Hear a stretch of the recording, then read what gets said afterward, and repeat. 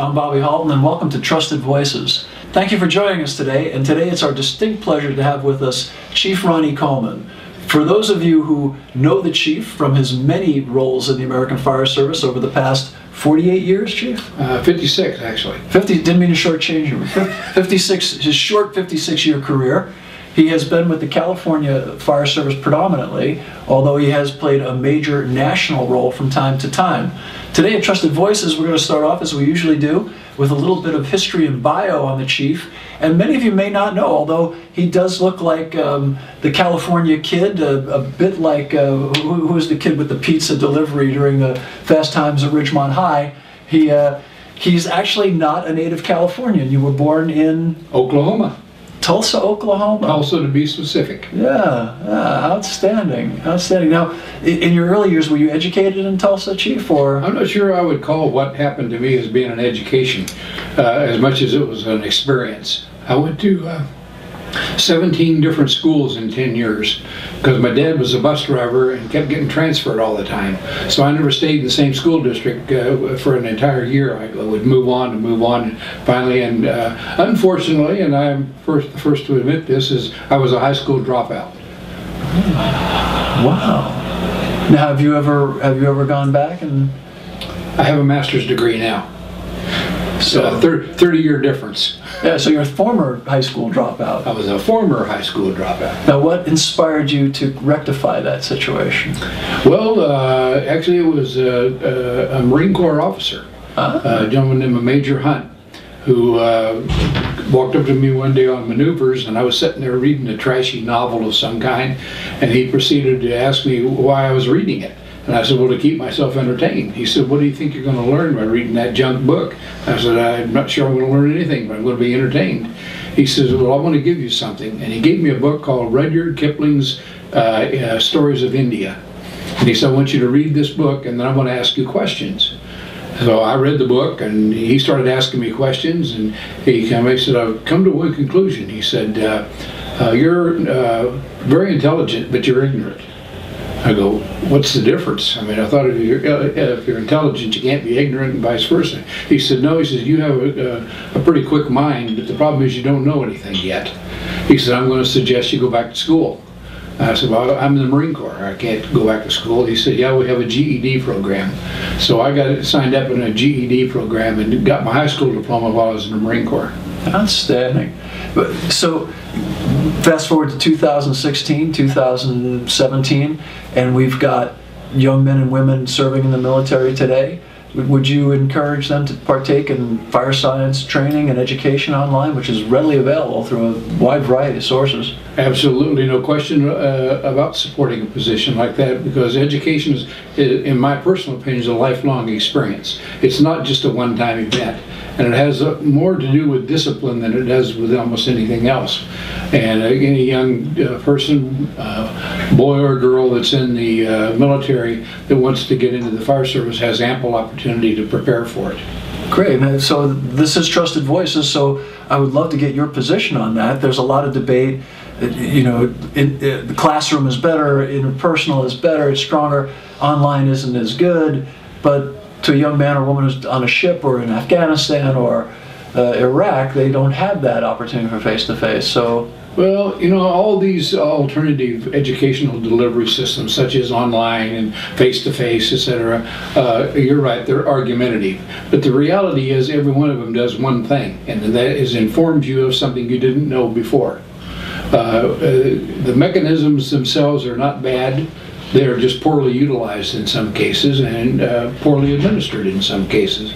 I would submit that an individual who's paying an awful lot of attention and really focuses on a good online program is going to get as much as they would out of a class that was in a contemporary classroom, maybe short a few war stories, but the fact is that the basic concepts are teachable through that media. Outstanding. So let's go back in time. So you're a young Marine, you hit discharge time, and where do we go from there? Well, when I got out of the Marine Corps, my uncle was living in Southern California and I was stationed at Camp Pendleton. So I decided to go visit with him and spend a couple of days with him. And I went up there and this kind of leads to how I ended up getting in the Forest Service, to be honest with you, or my entry to the fire service career. I was living with my uncle just to have some place to hang out my hat, so to speak. And one day I rode my bicycle over to Santa Ana to register for the draft. And the office across from the draft said U.S. Forest Service on it. So I was kind of a biology freak in those days and really interested in doing biological studies and so forth.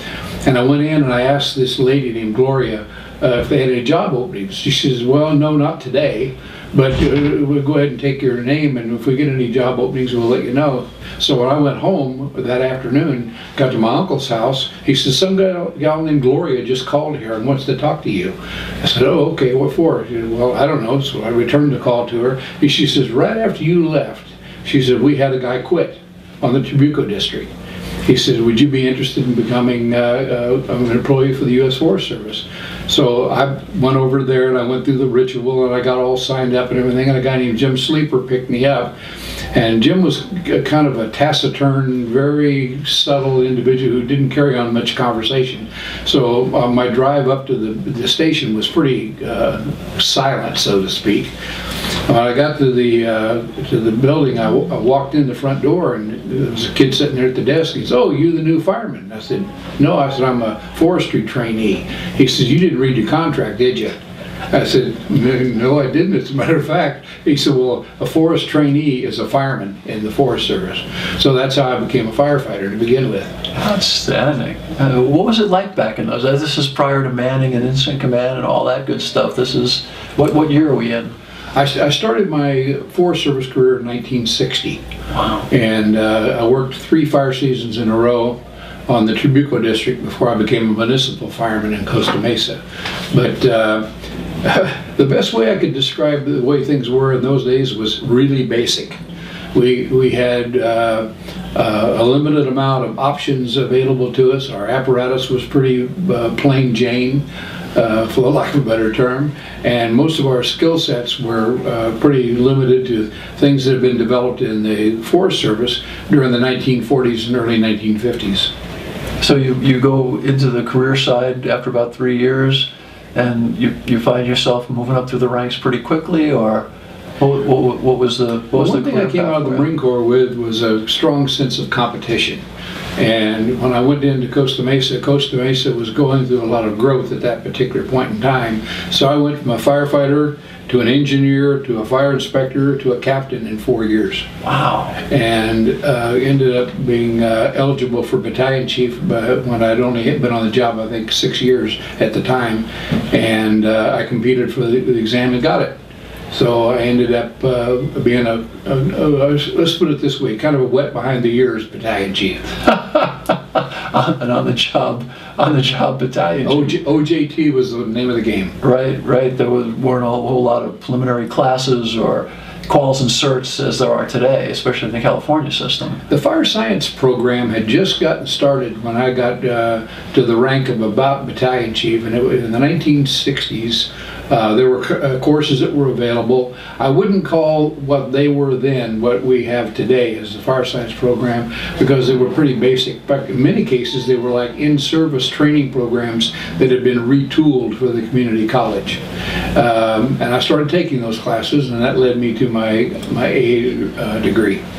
Wow. In fire science? In fire science. Wow, back in the 60s. That's 1960s. That had to be in the early days. And this is the kind of the genesis of the times when we started to see paramedicine and some of those other incident command is starting to spawn in California anyway, in the late 60s. It was probably 10 years later before it left California. Well, the actual fire scope program was really popularized in the early 70s as a result of a really bad fire season. And there were multiple departments in California that joined together to create the fire scope concept.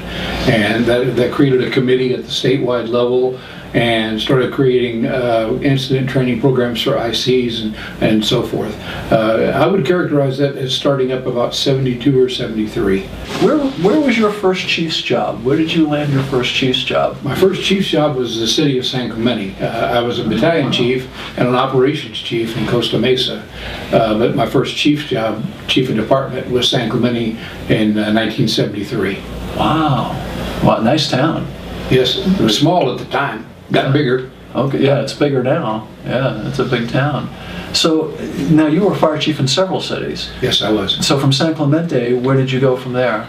I went from San Clemente to the city of Fullerton. Okay. And then I was in Fullerton for about 9 years, and I went to the state fire marshal's office, and I spent about 8.5 years in the fire marshal's office, and then I became an interim chief in several other cities such as Fremont and Santa Rosa. Now, when you were in the fire marshal's office at that time, were you the state fire marshal, or were you a member of the fire marshal's staff? I was the state fire marshal. So you went from chief of department to the state fire marshal for 8 years? Yes. Under which governor was that? Governor Pete Wilson. Pete Wilson. Okay.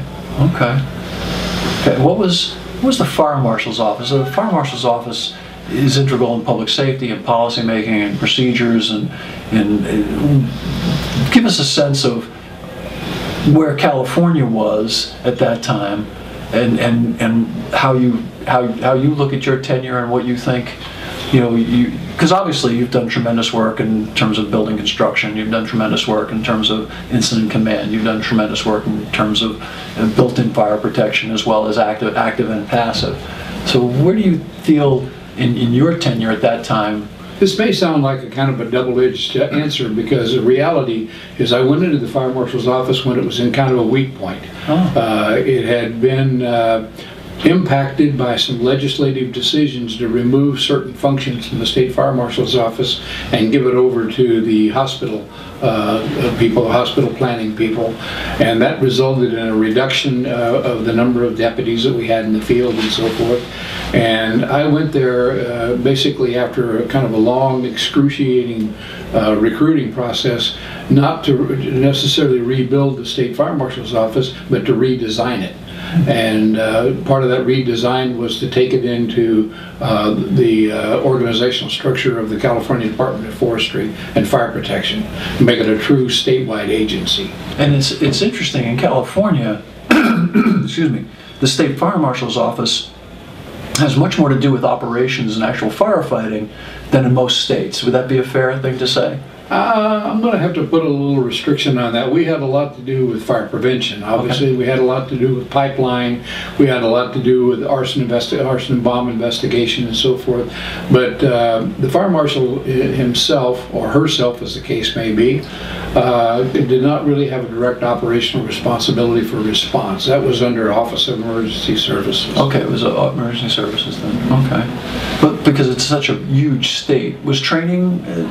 Training was under. In fact, I used to joke about the fact that I was fire marshal under false pretenses, because I really wasn't a fire prevention guy. I was a training guy.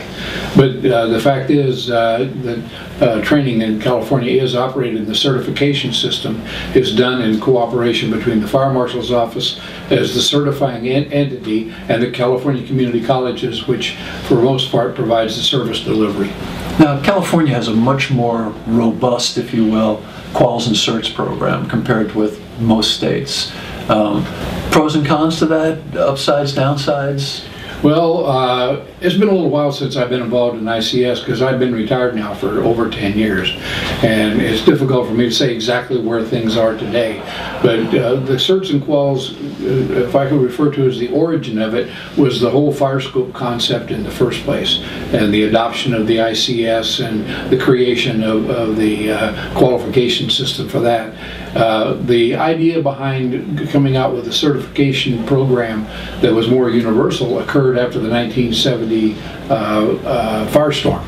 It was the idea that they needed to get a better handle on the red cards or the credentials of people who were being asked to serve in different capacities. I think when we look at the California system, what I've always admired is the experiential part of the quals and certs. Rather than just relying on someone taking a course or going through some training program, those quals and certs are validated with some experience. So you go out and actually mentor. It's really the journeyman model, if you think about it, you know, which is really, I think it's a benchmark that we should really strive for. I wish we could do it in more places, and I wish we could do it more, I don't know, more robustly on the structural side. It's got two sides to it. One is that kind of rigor imposes a certain amount of slowness with the system to be able to respond, and it is based a little bit on the strengths and weaknesses of how you get that experience and when you get that experience. And I would submit that our system probably evolved the way it did because we stuck to our guns with the same process for over a 30-year period. It got started in the 70s, and it got reinforced and got reinforced, and every time we had another big fire bust, we would come out with some new ground rules for the ICS, and that resulted in the system evolving over time.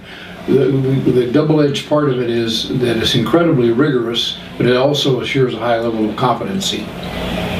Fantastic. So we go from the fire marshal's office back to being a fire chief for a while. So one of the major accomplishments that I wanted to share with the folks that are watching today, and that I think people should know about you, is the Center for Public Safety Excellence. The accreditation model. The accreditation model. Where did that concept come from, and how do you feel about the incredible gravitas that it has today, and the incredible improvement and support and inspiration that I think it's bringing to the fire service? Well, I'd love to say it was my idea, but it wasn't. As a matter of fact, it started out as a result of a meeting that was held with the International City Management Association with a couple of fire chiefs, Warren Isman being one, and Tom Hawkins from the foundation being another, and I think Gary Reeves was at the meeting, if I remember correctly. And there was this conversation that went on about how do we improve the fire service, and it was kind of a generalized type of thing, and of course I could speak to one topic and without fear of contradiction, because Warren Isman is no longer with us, so I got to be careful when I say what he said.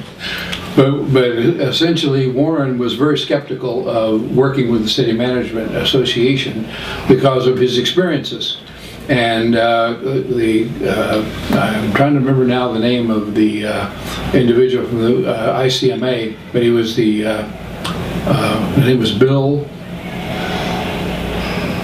I can't remember his last name right now. I'm sorry about that. That's okay. But anyway, he finally said, well, why don't you guys have an accreditation model like law enforcement?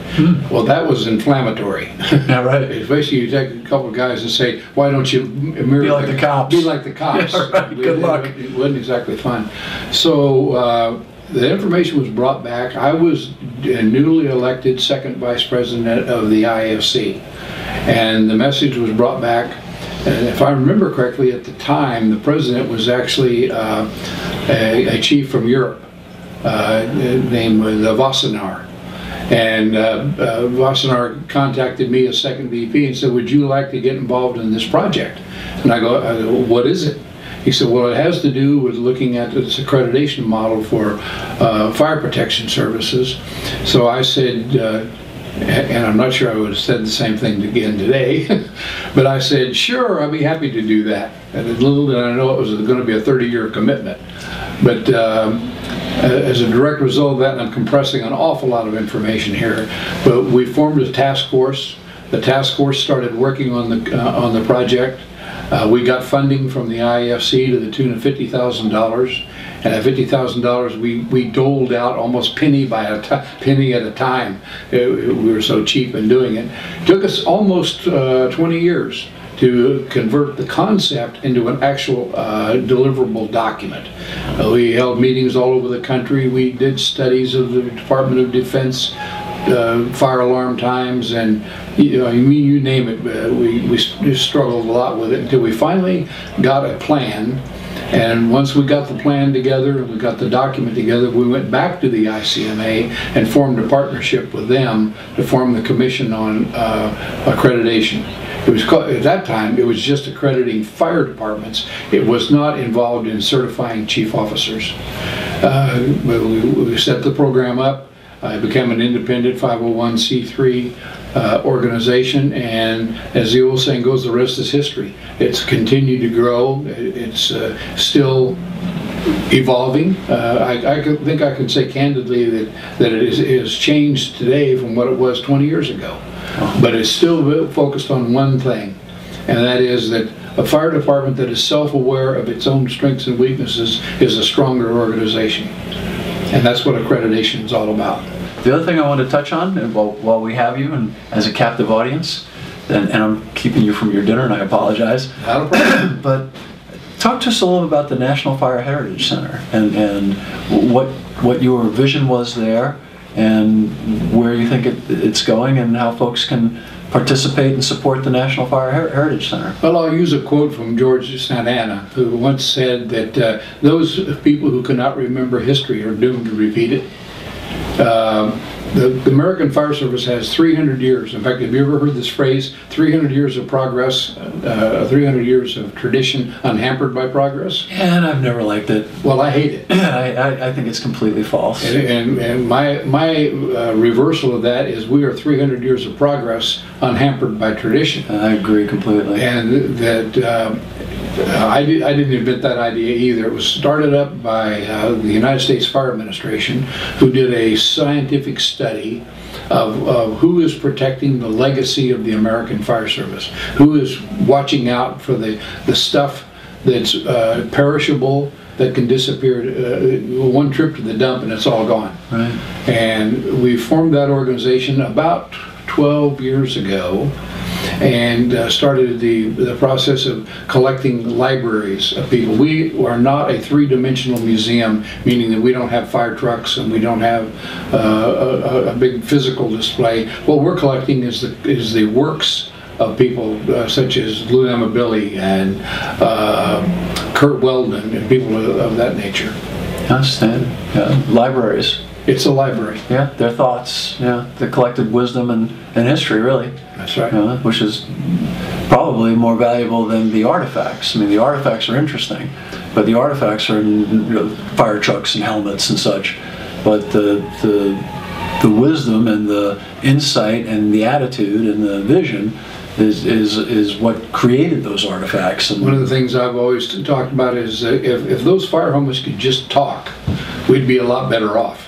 So, because we'd have to find sometimes who did things the first time, who were the experimenters, who were the innovators, who were the people who went out of their way to improve, make some of those traditional changes that we talk about in the fire service. When I lecture on history of the fire service, I often ask the question, how many of you would like to fight fire with a steamer? Right. And yet at one point in time, everybody fought fires with steamers. Right. Buckets. And the interesting part of a steamer is if you go look at the pump plate on it, 1,000 gallons a minute at 150 psi at a 10-foot draft. The performance is there, but the technology has changed. Right, right. And that's an interesting point too, and we get into the weeds, but as we evolve, with what we know now about energy and heat release rates, it's surprising to me that our minimum required flow rates really haven't caught up yet. And it'll be interesting to see evolutionary-wise where we are 5-10 years from now with water flow capability.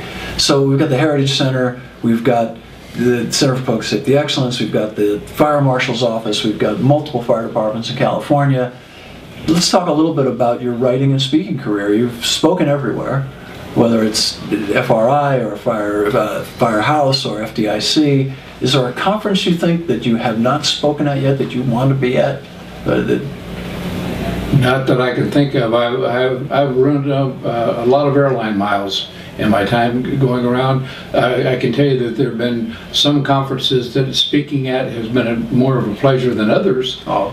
And I would say that my experience in working with FDIC was one of my highlights. Well, thank you. And we were honored that you allowed us to give you the Lifetime Achievement Award 2 years ago, I believe. And, yes. And we felt very honored that you were gracious enough to come and share your time with us again. And I think for full disclosure, we should tell folks that the first article you ever published was with Fire Engineering Magazine. Jim Casey.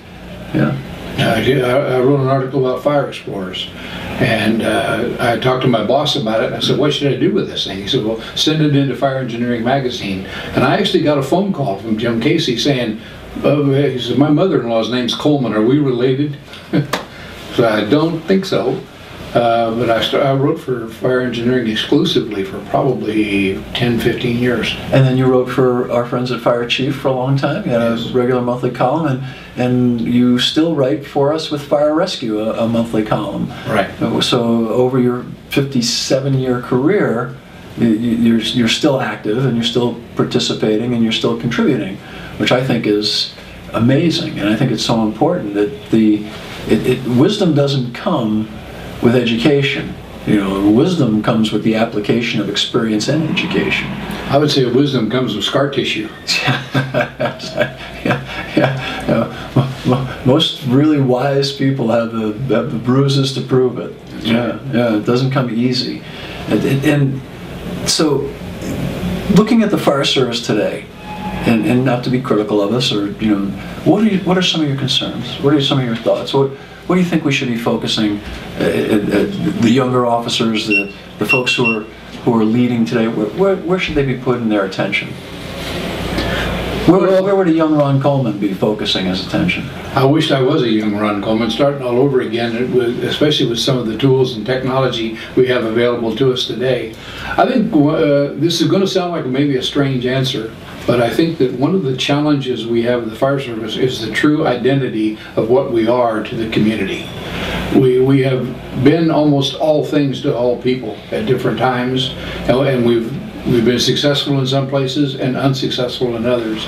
And I see the identification of a true professional fire individual as being still something that we have to seek out and strive for, because I don't think we've achieved that level of identity yet. In other words, there's still differences of opinion between big cities and little cities, and rural fire departments and suburban fire departments. We're all in this together. And matter of fact, if the fire gets big enough, we're all in it. Regardless of where we started from or where we parked our fire truck, we're out there in the middle of the fray. And I think it's fair for you to say that, because you live in California, where you try to keep the fire to the zip code of origin. Yes. Which is...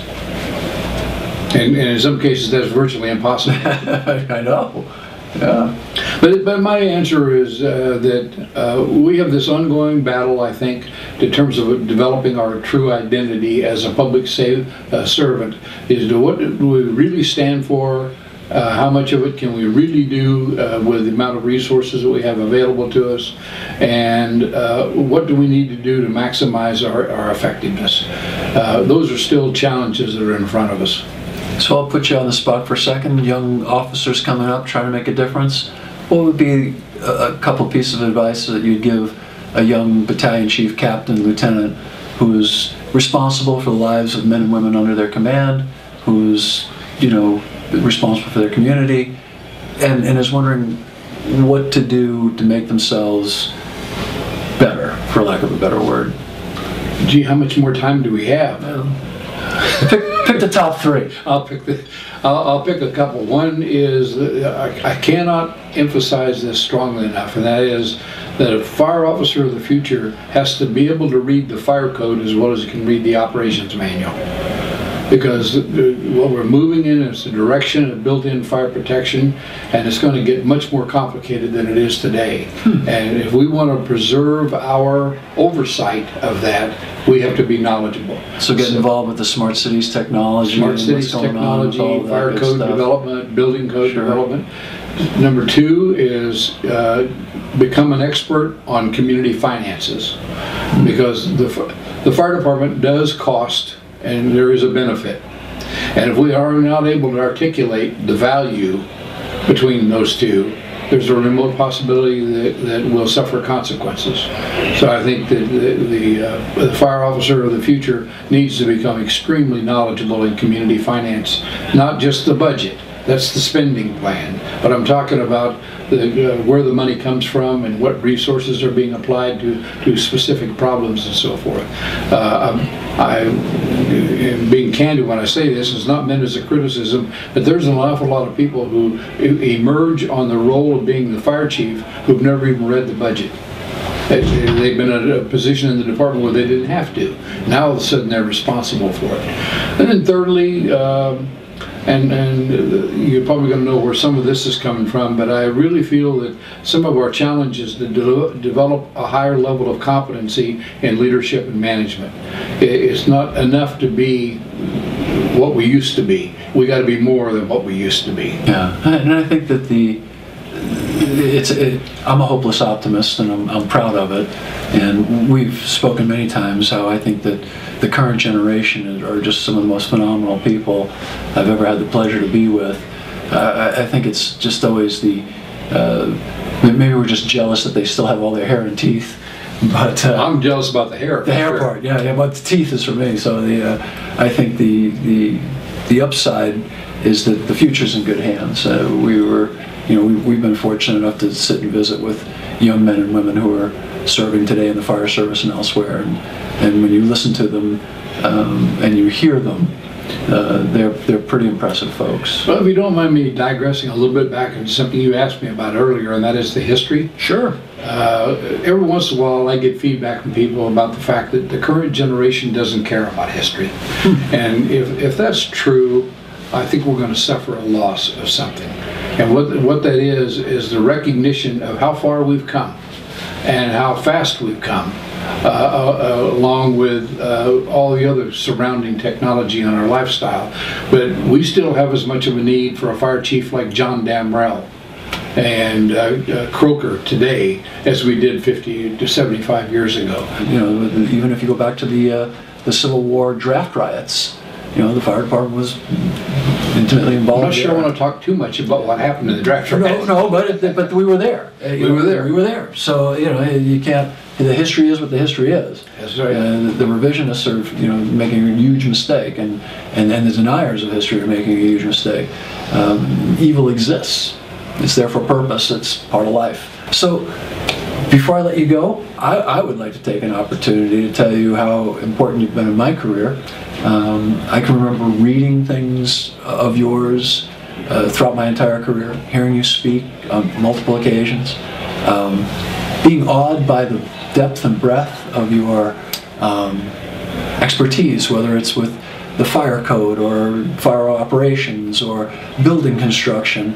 And beyond that, to me, I think the most impressive thing for me as a firefighter that I was always humbled by you and proud that you're one of us is your elegance and your carriage and the dignity that you've brought to the fire service, whether it's in how you've resolved conflict, how you've mediated problems, and how you've brought together radically different and divergent people on meaningful and purposeful missions that have benefited the entire fire service, probably the entire world.